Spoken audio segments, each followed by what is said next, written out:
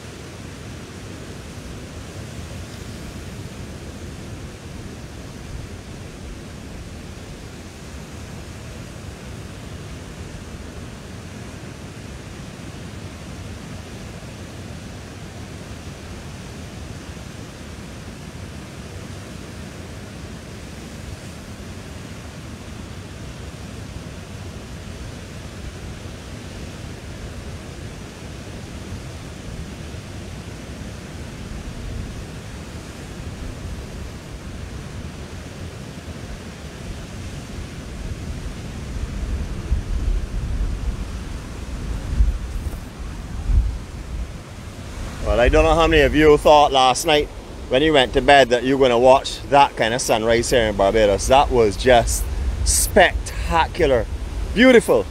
So I've been hopping and skipping and jumping all around these muddy sections out here. There is a lot of water that is not seen. So I now have one shoe that's a mud shoe and one shoe that's in perfect condition. It's so I went down to about pretty close to shin deep in one section there just now. But as you all would know, I have lots of Olympic training, and the Olympic training in the category of shoe retrieval definitely came in handy this morning. I was able to recover it and put it back on. Thank goodness for these type of beautiful shoes that I have on. These are my old ones.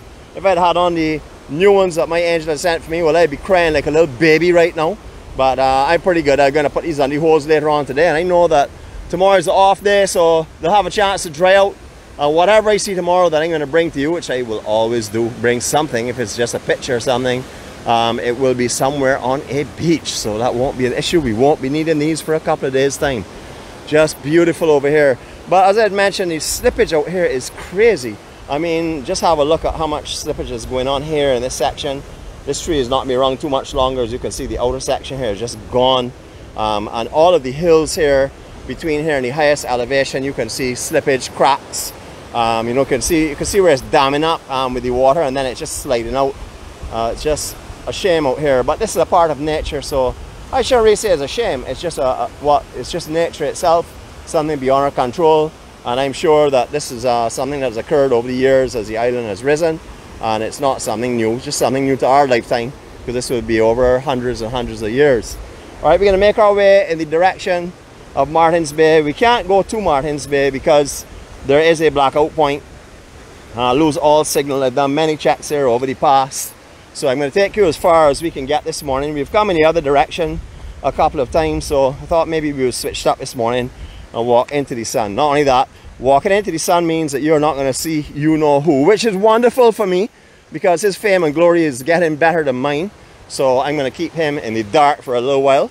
But I will let you speak to him this morning, because I know there's some of you that can't get through the morning without saying good morning to him. Beautiful, beautiful sunrise. Absolutely gorgeous. Here again you can see how the slippage is happening with the water that's running down this section. All up here. This was all on one level originally. I remember when I was a little young fella, all of these coconut groves and stuff you're seeing out here were on one level. Just beautiful, beautiful. It's a little tricky and dicey out here, very slippery, so if you're coming in this section, please wear the correct gear and make sure that you have on the correct shoes for sure.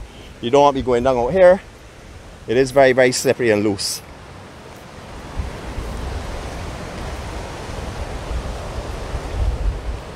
Alright, we're going to make our way up onto higher elevation to get onto the actual hiker's track, and then we roll from there.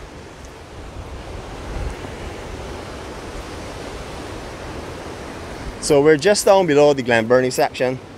A lot of homes in this area. This house here obviously is under you know, disrepair here at the moment. I don't know if it's being lived in, but there's some pretty nice homes up on the higher elevation. You start to work your way down into this area from up on the top level, up by St. Margaret's. Pretty nice homes are developed in that area. So you can see the type of terrain, type of slippage that's going on. Pretty common on this side of the island.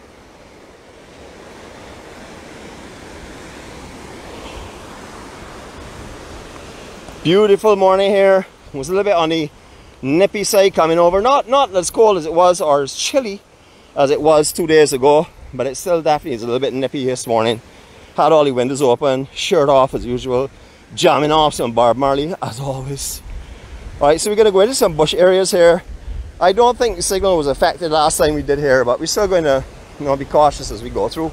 I remember we did talk about this section here in this dip where we lost some signal, but I don't think we lost the full signal. So if we lose a little bit of quality, you'll understand I'm trying to get the other side as quick as possible, but don't want to take any more falls today. Already had one. I think that my Olympic training was so good, you all may not realize it, but it was during the filming. You may have heard it. Now this is an area here that is dicey, real dicey. So as you can see, it's very, very narrow. All of the section here is peeled off, So if you're coming in this area, please lean to 45 degrees inward inland. Walk through cautiously and get ready to grab on to some sea grape trees if you have to. Believe it or not, yes, we're talking about sea grape trees helping us from falling. But you can see the whole path here is pretty much gone. You're gonna have to cut a new path here coming out into summer. I guess the guys will be out with their machetes and stuff and taking back these sea grapes a little bit so that this hiking track can continue. But all along here, very, very tight conditions. This is a lot worse than it was last time it was here. Well, I would say they may have lost maybe 6 or 8 inches, but 6 or 8 inches on this kind of beam area here is a lot. You know, it's a little bit dicey and a little bit close. I met Zari when I was hiking a couple of days ago, Zari Evelyn.